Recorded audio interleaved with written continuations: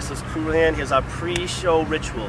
Usually we'll all huddle up, we'll do a round of tequila shots, and fucking kind of hold them up to the air, you know, while listening to our favorite Andrew WK song. And fucking start fucking smash the glasses into each other. Like, that's how you know we're gonna have a good show. Yeah. Do that shit. That's a ritual. It's like some real ritualistic shit. Sometimes, well, I know stage is about, I know the set's about to happen because my insides feel like they're gonna like just fall out of me.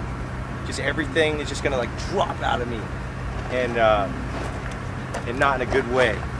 And that usually happens 2 minutes before the set starts, and I just kind of like, just kind of hold it back, you know, just kind of like center myself, find my chi, and pray for everything to just kind of like stay. In all seriousness, I don't think we have an actual pre-show ritual. I was just fucking around, but like, I usually just kind of like end up zoning out in my own world.